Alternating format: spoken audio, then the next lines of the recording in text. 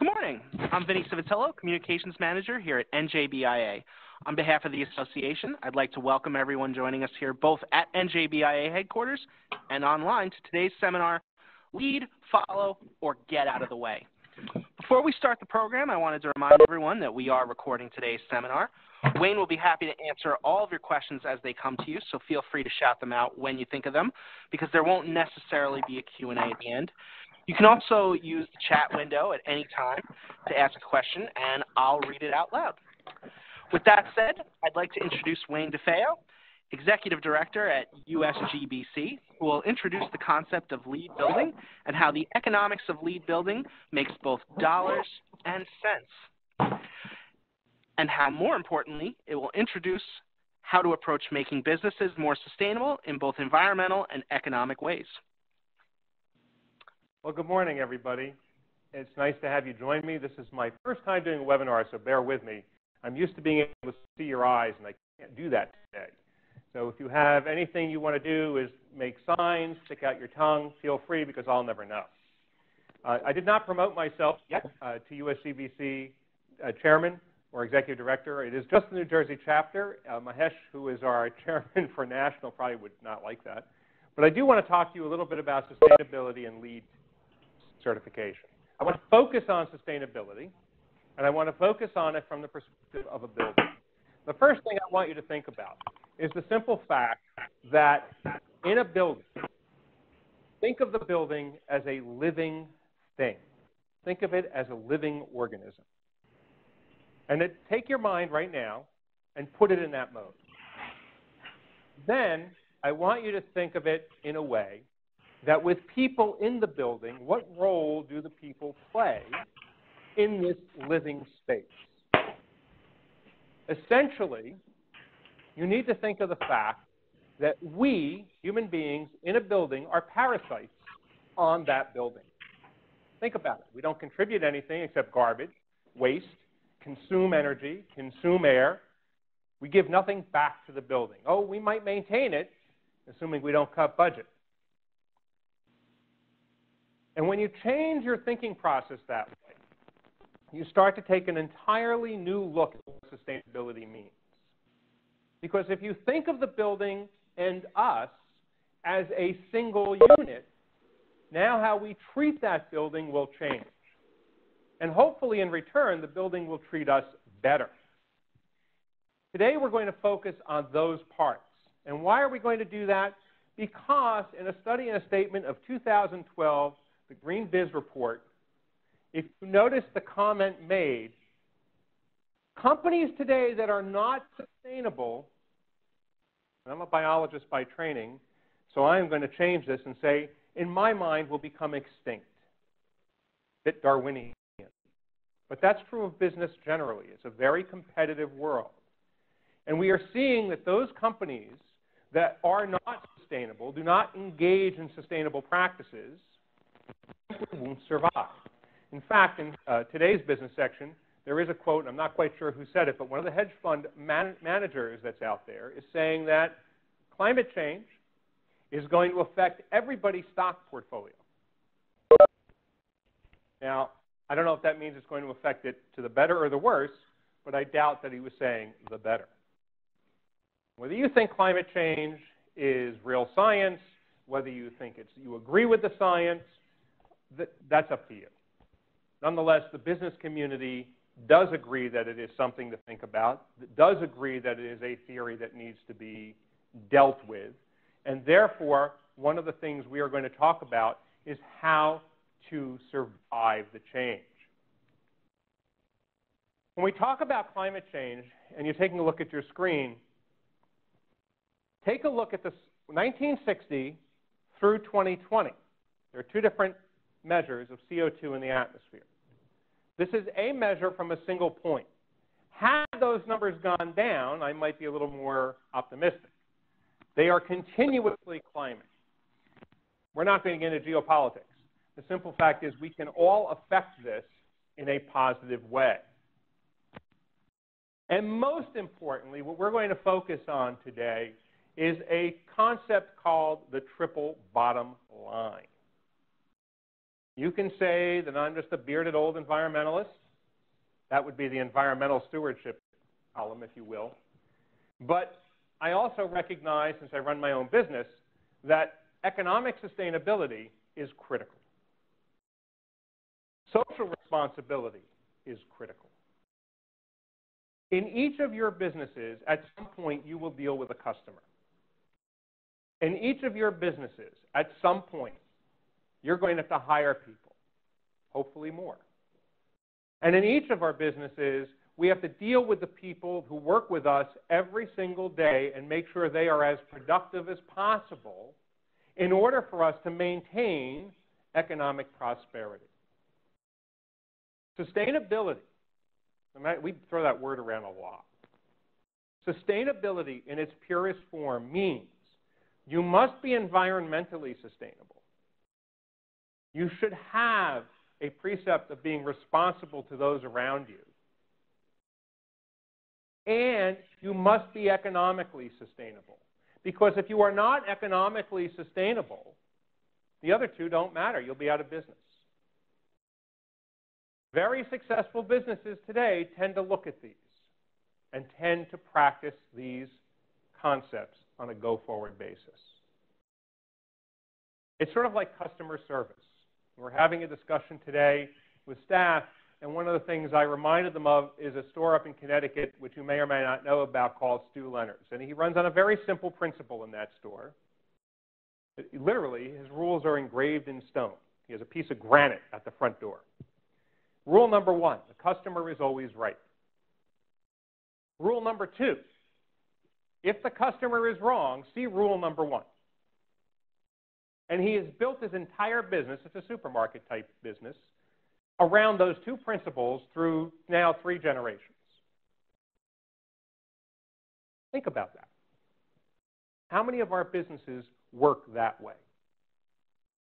Sustainability is not much different.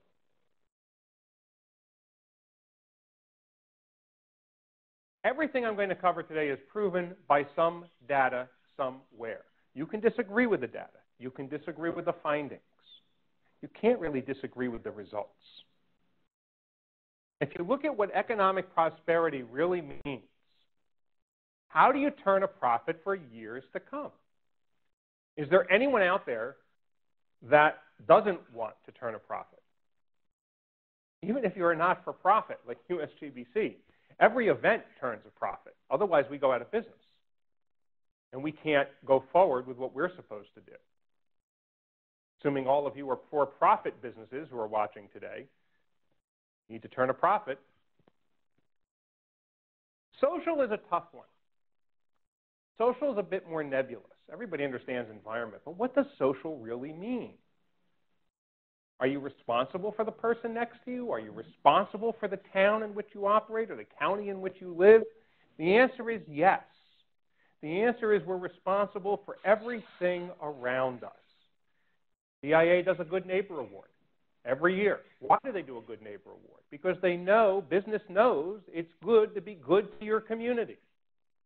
Think about it. If you engage in actions that are socially irresponsible, that hurt your community, how are you economically sustainable? How do you maintain prosperity?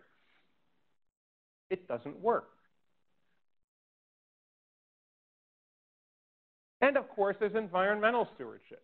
If you are a business in a community and you pollute the environment in which you are working to the point where you can no longer work there, yes, you can get up and leave.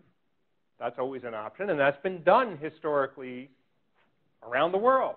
Let's pollute it so badly, we'll just move on and get out of town. As you know, in business in New Jersey, at least New Jersey, that no longer works easily. We have ISRA, we have potential responsible parties. And to give you context, I work with a client who 40 years after something was done was named a PRP. 40 years. In the end, we were able to produce documentation that we weren't responsible, but what's the cost? Again, you can disagree. You can say the laws are a pain. You can say we're too strict. I don't really care. They're the law today, and we have to work within them. More importantly, if we engage in practices that result in what my old economics professor would say, result in the tragedy of the commons, then we have nothing to do. And for those who aren't familiar with that phrase, most of you may be, I really have no way of knowing that. The tragedy of the commons is a concept based on the original commons, like the Boston Commons, where people will abuse the common ownership of an area to the point where it has no value to anybody. Go to a park. You can see that happen when people throw litter. Go to, if you've been to the Duke Estate in Hillsborough. If you've ever driven that road, Buck Duke had that wall that you see on Route 206, if you've been there, built to keep people out because he used to keep the grounds open for people to picnic. And they abused it so badly that he hired a security force and built the wall. The tragedy of the commons. And that is true of every resource that we deal with around the world today. If we run out, what do we do? Now, I'm going to give you one that will frighten everybody right now. I'm going to scare you all to death. The world is running out of helium. Believe it or not, if you've gone to party shops, what's it called, Party Supply, they're shutting their stores because there is a shortage of helium for balloons, because there is a shortage of helium. And once we run out of helium, we can't make it. We can't chemically extract it. We need a particular ore to extract the helium. When it runs out, we're out of helium. Now, that's not real important, although it wrecks party balloons and being able to speak with a high voice. But it does matter for certain medical devices and any other number of high-tech materials. So we have to conserve helium. Again, the tragedy of the commons. If we overuse a resource, we don't have it. Now, this is all very introductory, I'm sure. All of you say, God, why is he talking about this? We know this already. Yes, we all know it. We just don't always practice it. Don't agree with anything I said? Agree with this? How can you argue it? In a study engaged by PNC Bank, they found that if it was a LEED certified branch, they generated more than $461,000 per employee per year than a non-LEED certified branch. And I use LEED because LEED is a way of building sustainable buildings. I don't know what the CEO of PNC said when this was done. This was a third-party study. It was done taking into account demographic variations. It tried to get rid of the common baselines and find out this answer. You can look this up. It's not hard to find. You're in business. You're a bank. I show you a way that you can generate $461,000 more per employee per year. What are you going to do? If you don't adopt it, you're foolish. And by the way, if you look at many of the major banks, TD Bank and some others, many of them build to this standard of sustainability. Whether it's LEED, by the way, or well building, or living building, there are a number of different ways to build sustainable buildings. Let's talk about the building as the living thing and us in that building. I want you to think back to when you were a child. You were sick. I would lay odds that more than half of you had your parents or your mom, probably your mom was probably the caretaker, open a window, bundle you up, even in the middle of winter. It might stick you under those covers, but open that window. Why? Because they recognized that fresh air was good for you. Now, after many scientific studies, Princeton Hospital, which is up off Route 1, the new Princeton Medical Center, determined that access to fresh air, natural daylight, and views of living things like plants out the windows helped people to heal better. How many of you have plants in your office? How many have views of living things out the window? Nope. How many, I don't know what that was. What was it?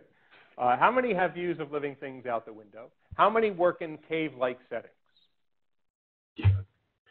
How many of you complain that the air is either too hot or the air is too cold? Recent study shows that women prefer warmer environments, men prefer colder environments. How do we balance that? It's not easy. In this particular result, we found that green certified buildings have a 26.4% higher cognitive function score. Why? Because green certified buildings, whatever the green certification is, generally as one of the conditions of green certification, require that you bring in more fresh air than the building code. Now think about that. You're in an office. Everybody's talking, walking around, doing their thing. We're all exhaling. We're all generating carbon dioxide. We are in a building that was built to maximize energy conservation without thinking about airflow, and so all the windows are sealed. You can't open a window to let in fresh air, and the air handling systems are old. They're not efficient. They're not designed to maximize fresh air, but they do meet building code. They don't let much fresh air in. Guess what happens? Your carbon dioxide level in a room rises all day long. In fact, by noon, roughly when this ends, carbon dioxide levels can exceed 600 parts per million in most places. When that occurs, you feel drowsy. If you're drowsy, you're not productive. In green certified buildings, we find that because we bring in more fresh air, more outside fresh air, not from the loading dock, you tend to have a higher cognitive function. Well, that makes sense. If you have more oxygen in you, you're more alert. That's exactly what you look for. And we have found this all the way down the line that when you're in a green certified building of any kind, you feel better. Going back to what does that mean? Well, one of the reasons, for example, that PNC found that they were more productive is that fewer workers took sick days because they didn't get sick as often because they had more fresh air.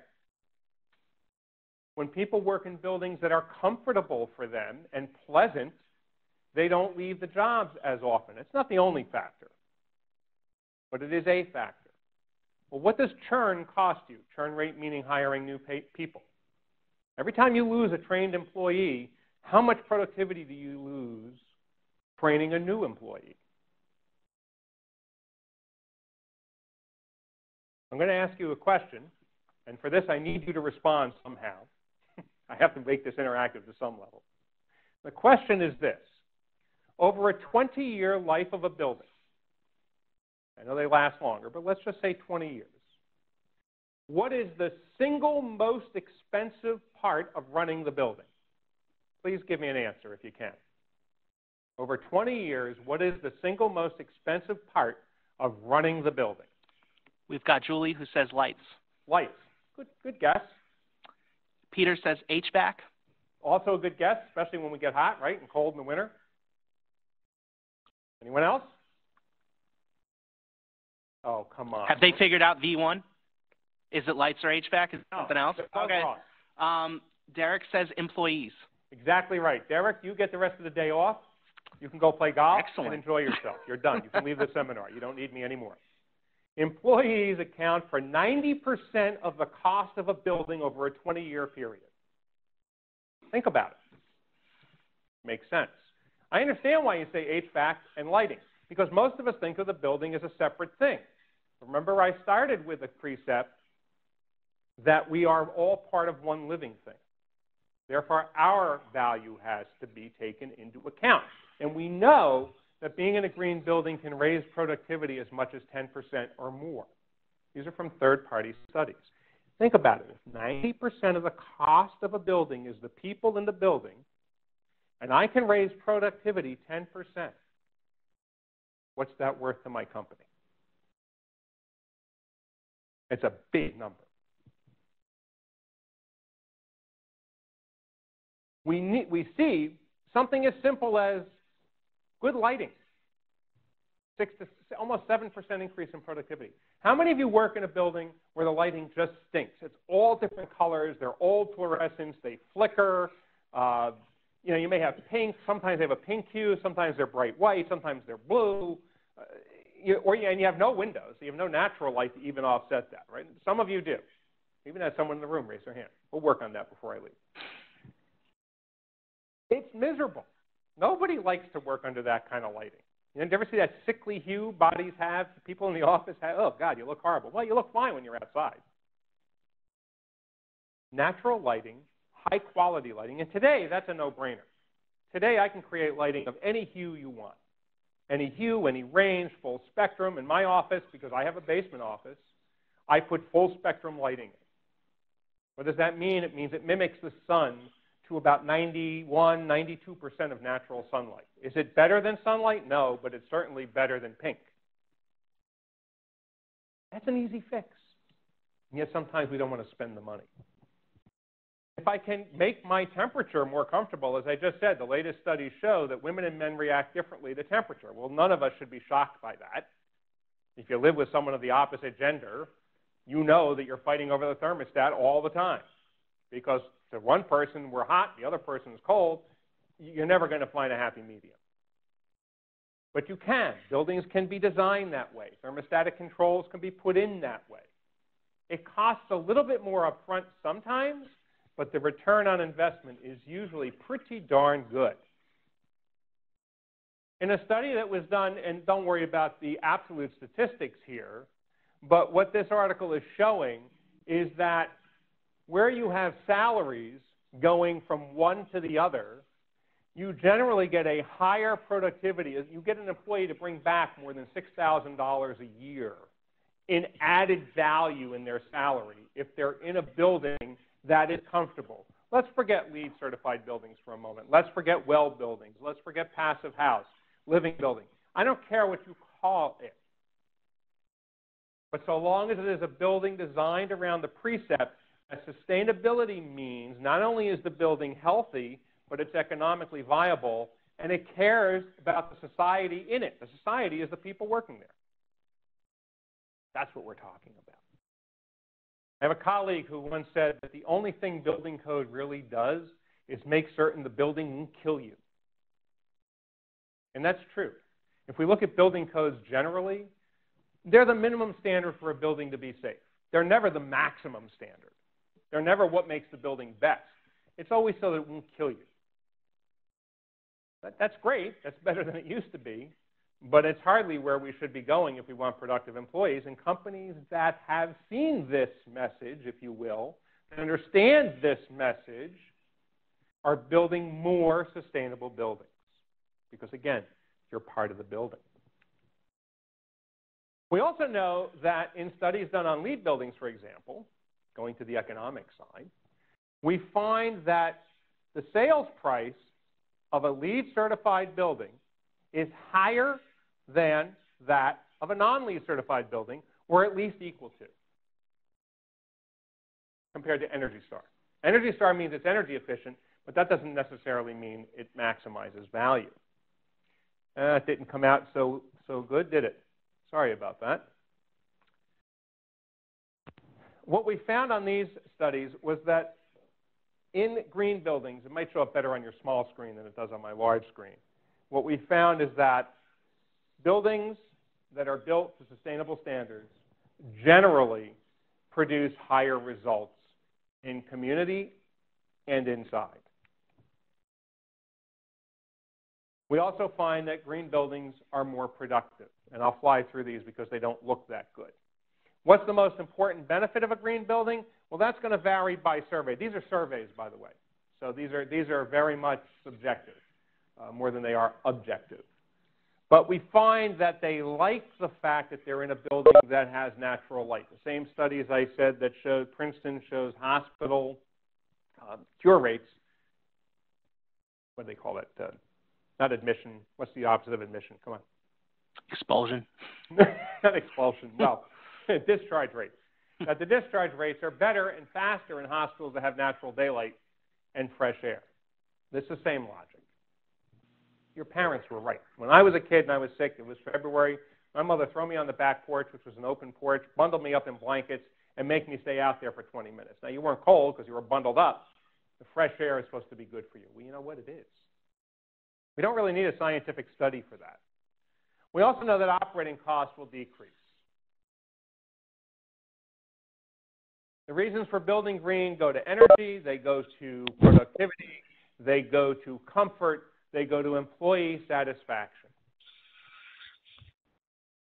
What we really have to think about in that building is we're used to building to what was, and hopefully slowly dying, and hopefully will die faster, a linear economy. That's what we've grown on. The United States built its economy on a linear economy. Extract raw materials, fast, cheap, easy. Make something out of that raw material, sell that raw item, and then move on and throw that item out at the end. In fact, we have built-in obsolescence today. How many have had a new cell phone in the last 2 years? Most of us have to have the latest and best, the latest and best computers, the latest and best televisions. That's linear. Extract, manufacture, consume, dispose. Gone. That kind of economy is dying. It is ending. It is ending in part because of resource extraction's cost. It is ending in part because some of the resources simply aren't there to extract. It is ending in part because people are realizing that long-term sustainability means moving to a circular economy. Moving to an economy where I can extract a resource in a way that doesn't harm the environment as much. I can make a product that might be durable or at least recoverable, and I can bring the whole thing back. William McDonough, in his seminal work called Cradle to Cradle, talks about that concept. He introduces that by saying we always work on a cradle to grave. You think about it from your liability standpoint, if you're environmental officers for your company. You're worried about cradle to grave. Once it was in the grave, it might have long-term liability, and you made sure that was minimized. McDonough's concept is make it cradle to cradle.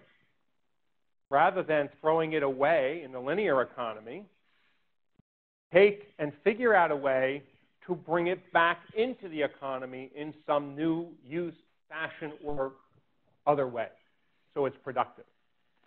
A good example of that, paper can be in a circular economy fairly easily. We can recycle paper into new paper. We can take much furniture, a number of furniture brands, Knoll, I think is how you say it, Herman Miller, and others, make cradle-to-cradle certified furniture. And what does that mean? It means at the end of the furniture's life, it can be recycled back into new furniture. It is a whole thinking paradigm that is different. And I would say to you, if you are a manufacturing business and you're focused on this method of business, then you are, in my opinion, as Darwin would say, moving towards extinction. If you're in this sort of a business, you have a better chance, again, in my opinion, and not just mine, you can move towards being around forever. If you don't use up the resources, but you use them in a way that I can reuse them, I have a better chance to be in a healthy, long-term business. You know, one of the early definitions of conservation, we all talk about conservation. Everybody says, well, conservation means what? Let me ask you, since I'm getting tired. What is conservation? Someone throw me an answer. What's the definition of conservation? You've all heard the word. Go ahead. It means you have to wake up on your end.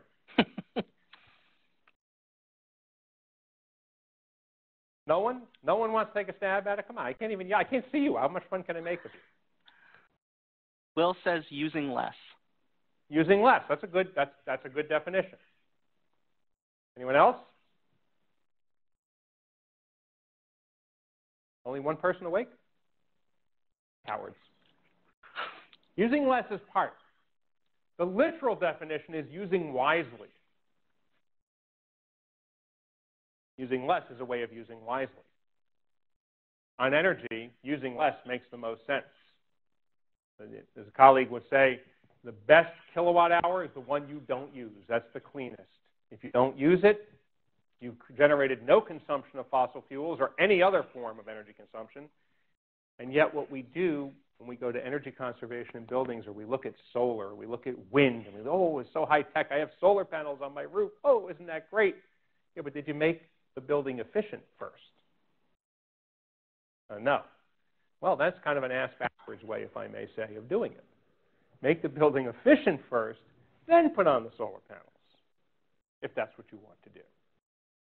So good answer, Will. You don't get the day off for that, though. Only Derek, with his first answer, gets the day off. The materials you pick for the building, going to this concept of a circular economy, matter. And the nice thing is that New Jersey is a leader. This particular company called Carpet Cycle, they're in, where the heck are they? They're in Roseland, I think, and Lyndhurst, sorry. Linden, my apologies. They will extract carpet from a building. They take that carpet, they send it through a process. They make that carpet into sound deadening insulation along with recycled denim, blue jeans. And when you look at the carpet, when you look at the insulation, it's all kinds of colors because, of course, the carpet component is all kinds of colors. It has a Class 1 fire rating, so you could literally just have it exposed. And it works tremendously at deadening sound. Costs more than fiberglass, that's true, but it also works better on a lot of levels. If you notice, for example, the woman putting in the insulation is not wearing gloves. You don't need a respirator, you don't need gloves. I've used something like this in my house. It's great. In fact, I had to yell at my electrician for trying to fall asleep in the attic on top of my insulation because it was so comfortable. Made right here in New Jersey, short distance, good stuff. Not hawking the brand, I'm just showing you what is being done. This took years for the owner to develop. In their showroom, we went to a conference room there, we're doing an event there, and people were engaged in a telephone conversation in the conference room, and I could not hear a darn thing outside that conference room. He had it all on the walls, decoratively, kind of buttonhole. It's kind of nice looking. Very popular in restaurants. My point being, it's a circular economy because at the end of that insulation's life, if it is taken out carefully, it can go back and be made back into new insulation. That's a circular concept. That's a cradle-to-cradle concept. They may not be certified, but it is the concept. What does it mean to have a LEED certified or green space? This is a project that we worked on a number of years ago for a client, not too many. And yes, the colors are bold, but those are corporate colors for the client. So, do we have anyone from PSE&G on? I think we do. Well, I have it by name, not by... Okay. If anyone's there from PSE&G, just shout out back in, just type in, just say yes. This is one of their buildings that we did for you a long time ago to get it LEED certified. Let me tell you first, the space before was hideous. It was old, dark, dank. PSE&G is on. Who? PSE&G is on. Okay. I hope it's Ralph Izzo doing it. I'm kidding. I know he's not on. Look at the space now. Bright, cheerful, it meets with customers, it's a public space, it's durable. Now, there are a couple of green features I want to point to in here, and I want to test you on those green features. Pick any one of them and see if you can identify one green feature. Someone start typing in green features in this space. Or sustainable features, if you will. Anyone? I can take a stab at it. Go ahead. Go ahead, Vinny. All right, so in the middle photo, it looks like we're getting natural sunlight. I'm seeing this from pretty far away, but it looks like... That's fine. We do have natural light. We could not add windows to the space, but we enhanced the sunlight by putting in better glass. So we do. We have natural sunlight coming into the space. It's very bright at the entrance. We couldn't change the length of the building. We didn't have outside walls to put windows in. But yes, that's one. Next. Go ahead. The urinal. The urinal. It's a waterless urinal. Okay. You may not think waterless urinals mean much, but every time you use a gallon of water, you consume energy. Because it takes energy to process that water to drinking water standards, assuming you're not on a well. And if you're on a well, you need energy to pump it. It takes energy to get that water to your house to some level because it has to go through a pump station. And it takes energy to treat that water when you get rid of it, in whatever means you get rid of it. Because it has to go to a sewage treatment plant, be processed, purified, all of which is a tremendous energy consumption source. Now, just to give you one context, if you live somewhere where your water comes from a river, like near the Delaware here in Trenton, just so you can think about this as you're sipping your water, as some of you may be doing now, the water you are sipping has been through 7 other people before you drink it. Just something to brighten your day. Because water is part of a circular economy. The amount of fresh water that exists on this planet is fixed. It is recycled continuously, cradle to cradle.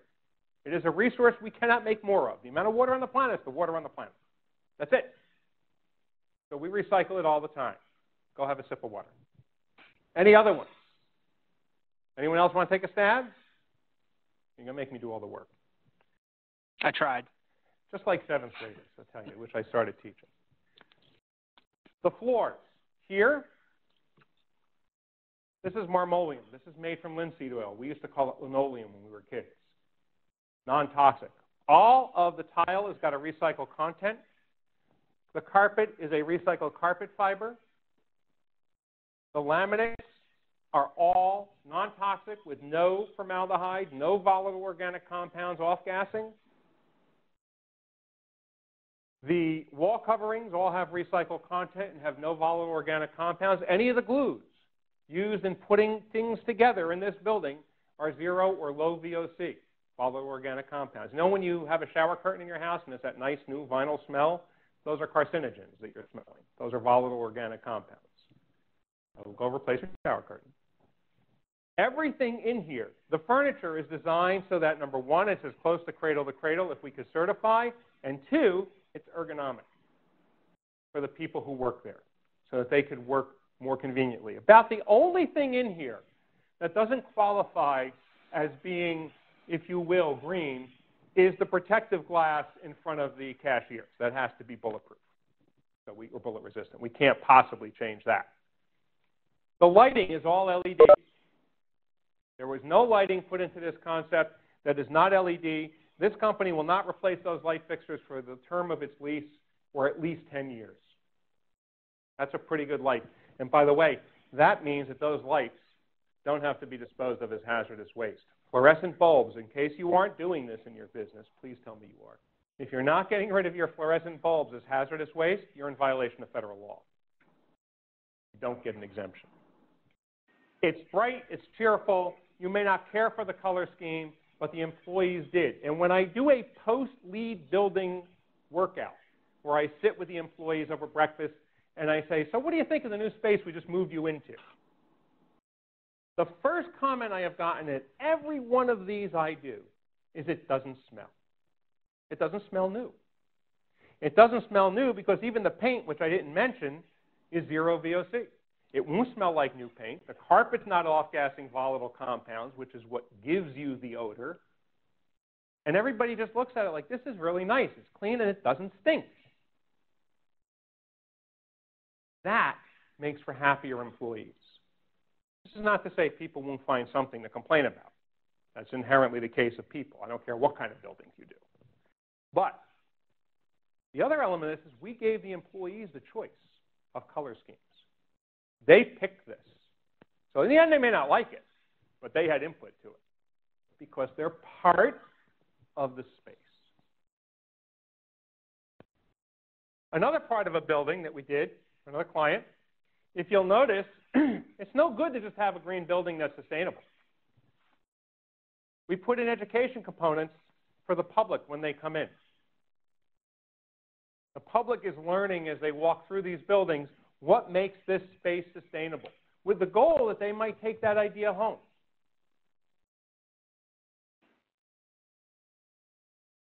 This is another space we worked on. This is the backyard of a commercial space. And you can see it's gorgeous. You would pretty much want to be out there all day long, right? It's very pleasant. When it rains, you can see how lovely it looks. This is where we took sustainability to the next level. Students needed an internship from Montclair State University, undergraduate independent study. We worked with them, and I said, okay, design a rain garden. Rain garden, for those of you who may not know, means it takes water in. They looked, they said, we're not botanists, and we'll teach you. Don't worry about that. It's an independent study. You're supposed to learn. Again, expanding the concept of sustainability beyond your door, your social fabric. I made them design it without using CAD. They had to hand design everything to scale. They had to come up with plant lists, pricing, you name it. And this is what it ended up as. Here's the before and here's the after. This area flooded constantly because it had poor drainage. This would ice over in the winter. We saw the backyard. We took the area that iced over in the winter. This is all permeable. The water flows down, underground into pipes, right in the middle of that little planting bed. All those plants can survive water, or they can survive drought. The fencing is made from Trex, which is a recycled lumber, which uses plastic bags and waste wood to make the lumber. That fence will never fall down. Take a look at the old fence. Take a look at the new fence. I did not put that chair out there. That, to me, was the ultimate compliment to the students' work. There were employees coming out at lunch sitting there. And I said, why? I talked to them once. I said, why are you doing this? I said, this is great. We have butterflies. We're in the middle of Bayonne. Who the heck has butterflies in Bayonne? And they loved it because it was a comfortable space now. Living space that solved the problem, poor drainage, and was aesthetically pleasing while using recycled materials. In the end, that fencing was the equivalent, based on their website, of using 100,000 bags and turning it into a fence, avoiding 10 barrels of oil, and keeping over 1,200 pounds of plastic out of the landfill. That's nice. The plantings keep the space cooler, which means, by the way, lower air conditioning costs. Because if I can keep a space cooler, the air conditioner doesn't have to work as hard. That's why trees have such value. The rainwater stays on site for the most part, the corrected area for drainage. That was the biggest thing. What is one lawsuit worth if someone slipped on the ice in your company? So we avoided the drainage problems. We corrected it by making it aesthetically pleasing. It had a cost. It was not cheap. But the company felt it was worth the investment. And I would tend to agree with them. This is just out of the paper. If you think that business doesn't count, the Atlantic City Convention Center just got LEED certified. And they're going to use it as a marketing tool. Well, duh. Of course you will. Makes perfect sense. Why wouldn't you? All right, remember, economic prosperity. This is using something that's sustainable, a form of sustainable building. And yes, I'm focusing on LEED for obvious reasons. Environmental, building uses less energy, generates less waste. That's all good. And social, you now have a place that people can come to that is more pleasant. The same is true here. You can start thinking, what are the environmental? We talked about. The economic, workers can be more productive, and we save potentially, I'm not saying ever, but we reduce the risk of something like a lawsuit. Social, it's just a more pleasant environment. When the building was open, officials from the town came in. They said, this is gorgeous. This place looked horrible before. Well, we can certainly attest to that. Look, it's not big, and that's my point here. You don't have to go big. Look at this. That's not a very big space. It's a very small impact, but a good one. So where do we take this? We recently had our gala for USGBC New Jersey. Some of you may have been there. I am eternally an optimist. If you're not optimistic in light of the news today, I certainly understand that. Rarely do we have good news come on our phones or in the newspaper or even on TV. This year, we had a group of students who thought up an idea to have a circular, if you will, notebook. It's basically a reusable student notebook. You can write on it, you erase it, you use it again. You write on it, you erase it, the material will just last a very long time. The point is, it's clever. Look at the age of the students. We're not talking adults here. They did a great job in their presentation, did a great job during the award. And it means that you have people in this age bracket and older who are your future customers and clients thinking that sustainability is important. And if you're thinking long term, you can't just be thinking about your customers today. You have to think about your customers going forward. This group here built, if you're familiar with it, it's in Hoboken, and boy, do I kick myself for not buying in Hoboken 30 or 40 years ago. How many wish they had bought a small townhome in Hoboken 30 or 40 years ago for $20,000. I think someone told me you could get a townhome by Stevens for $30,000 in the 1970s. I think the last one sold for $5.5 million. I wouldn't be here today, I can assure you. This is a LEED Platinum Passive House certified condominium complex in Hoboken. Now, why would the company build? And these are not cheap. This is not moderate income housing. All right? These things are in the $1 million range on up. They're high-end housing. As far as I know, at least the last time I checked, not that I was buying one, they were sold out. In construction, I was talking to the architect, and he said during the construction cycle over the winter, it was a very cold day, and you can see there's a lot of glass in those walls. He said you could be in the building on a floor. It was 10 degrees outside, and you couldn't feel anything inside. You were perfectly comfortable. No drafts, no nothing. None of that cold convection that comes off badly insulated glass in our homes sometimes. Passive house takes LEED to a higher standard on energy. It means that there is very low energy consumption, that you almost don't even need a heating system or an air conditioning system if it's built correctly. You need very minimal amounts, but lots of fresh air. How do you achieve that? You achieve that through a very high efficiency heat exchange air duct. In this case, I'm not sure about this building, but in passive house design, the air exchanger can extract 95% of the energy that you want to save. So in the winter, it's extracting 95% of the heat while drawing in fresh air that's outside and cold, preheating the air and bringing it into the house. In the summer, the cold air is cooling the air that comes in. Not rocket science. Well, maybe it is. But these don't look too bad. This is over in Union City. And I'm showing all of these award winners to you to get you to think about sustainability from every component. This includes moderate income housing. This was modular. This goes very close to the circular economy concept. Every one of those units came in as a module, which cut waste way down in construction. If you've seen a prefab home, we're not talking about trailers, we're talking about prefab buildings. Super efficient in construction. You can do prefab offices. There is a company called DIRT that is a member of our organization. They make prefab office suites. It's amazing what they can do on a prefab basis.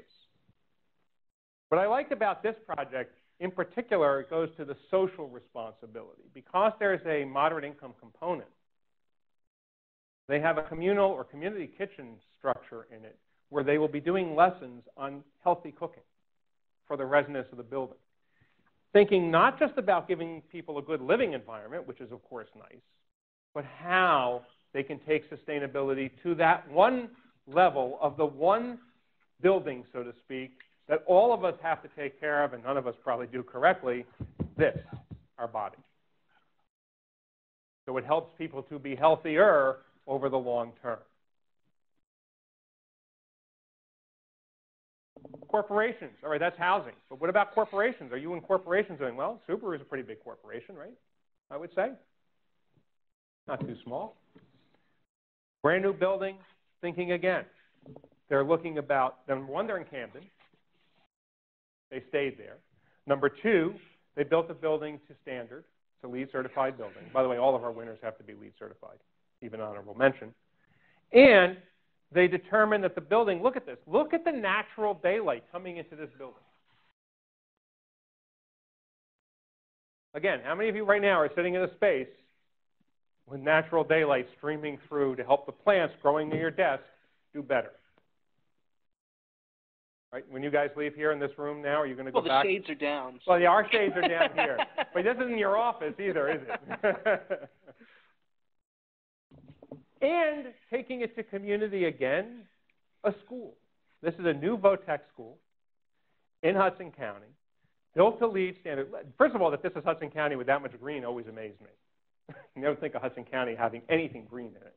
I don't mean green environmental. I just mean green plants. Not only is the school sustainable, not only did it incorporate the concepts of a healthy building, an energy conservation-based building, a building that uses zero VOC components, it's going to be teaching the next generation of vocational experts, the people who are going to take and maintain, build, and otherwise work in our buildings, and put them in a living laboratory. What better way to teach somebody? Long term, makes more economic sense. A school will be cheaper to run. From an environmental standpoint, we've already discussed that.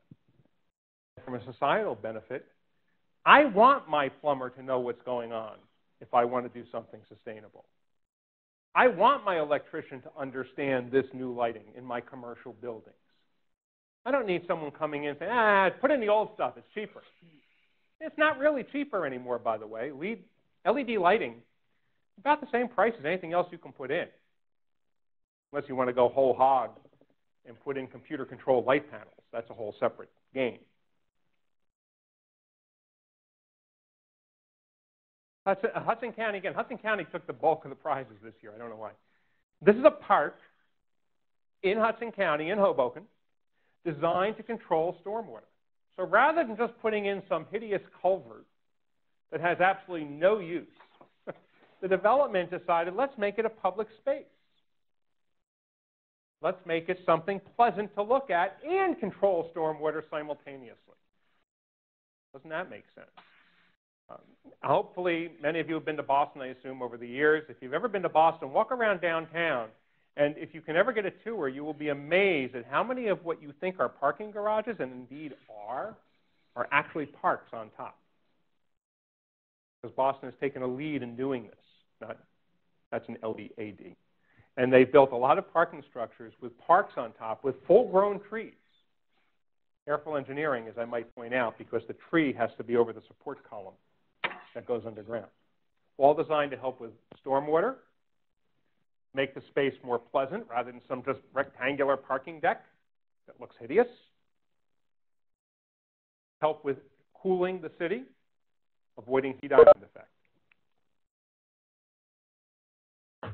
Montclair State, students working, PSE&G Institute for Sustainable Studies. You can't even get into how much stuff they're doing. The green teams are going out there and doing community work, working with hospitals, working with schools. And here's where we all fall down. I go through all the trouble, you go through all the trouble, your consultants go through all the trouble, your companies. They build this wonderfully green, sustainable, passive house, living building, et cetera, space. And the next day, someone brings in a bottle of Clorox to clean the bathroom. Which sort of, I have nothing against Clorox, but using any bleach is not going to meet a green cleaning standard. The fumes don't help. And we've had a lot of problems with a couple of sites where the waterless urinal that you correctly pointed out earlier stopped working. Well, that's because they were using standard cleaning products, and you can't do that. You have to use a cleaner that doesn't destroy the little gel packs that you put in them. You should be thinking about companies, and your own, if you do it at home, that don't use caustics, things that are harmful, things that can generate gases that are harmful. We just had this occur in Essex County. We got 3 chlorine explosions at a household hazardous waste event. Small ones, but hazmat was called in. This company specializes in using green cleaning practices. It's just someone who won an award. It's very innovative. I'm not telling you to hire anybody. I'm just showing you examples of what can be done. Internally, you could do it yourself. Are you thinking about that? Cleaning is always an afterthought. Nobody wants to think about cleaning. It's always, janitor closets are always too small. They're always stuck in a corner. No architect wants to think about that, which should be. Colgate-Palmolive is going for 000. Again, New Jersey-based company. What does 000 mean? It means 0 water use, 0 energy use, and 0 waste generation. They're trying to have their building produce no negative outputs and consume no net energy. When I mean no energy use, it means no net energy. What it means is they want to generate as much energy on the building as the energy consumes, which would theoretically make them off-grid if they so chose. 0 water, same thing. If they're going to do landscaping, I'm not saying this building per se, but what you would do with a landscape system is put in rain cisterns that are underground. They catch the water when it rains. You have to irrigate when it's dry. You've already collected the water you need to irrigate with. You don't need outside water to do that. Remember, every time you use a gallon of potable water, you consume energy off-site. 0 waste, making it so that everything they're doing in that building can be recycled easily. That's the goal. Not easy, but it can be achieved through hard work. In the end, it will save the company money. And don't think a company like this, or Subaru, or any of the other companies I've shown you, or the residentials, aren't marketing based on that. Because consumers, we know in almost every single study, will, a certain branch, not every consumer, will go to those companies first. Take Patagonia if you have outdoor gear. They are very big on marketing their sustainability. Unilever's project, again, commercial space, thinking ahead. Look at that atrium. How many of you wouldn't like to have that in your, if you have a large commercial building, wouldn't prefer that? Living plants, real plants, not plastic. How many times have I been in a large commercial atrium to cut costs? They've gone to all fake plants. They have this beautiful atrium. Will support any living plant you want to throw in there. Everything's plastic. And it looks like plastic. And it's all dusty. It extracts dust. Plants clean the air. They create oxygen. Living walls are a concept that you may have seen around, where it's a green wall of living plants. And it's great. People like them. They look better. They feel better. The air is cleaner. It works very well. Not bad. Timing was pretty good. Yeah. Now, do you have any questions while we have a few minutes left?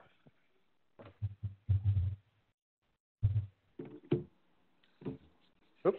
There we go. Just leave up an image at the end. None? At all? Well, it's lunchtime, so let's see. So you've killed an hour at work just before you get to go to lunch. That's a pretty good deal. So here's my advice to all of you. If you are in a place right now where it's possible, instead of going and eating at your desk, do something that's sustainable and healthy. Get up, get outside, and go for a short walk. You don't have to go running unless you want to. Go outside. Get some fresh air. Because every other study I've read shows that if you take that short, doesn't have to be a whole hour, take some time outside and get up and move yourself around, you will be more productive in the afternoon and be less likely to fall asleep at your desk.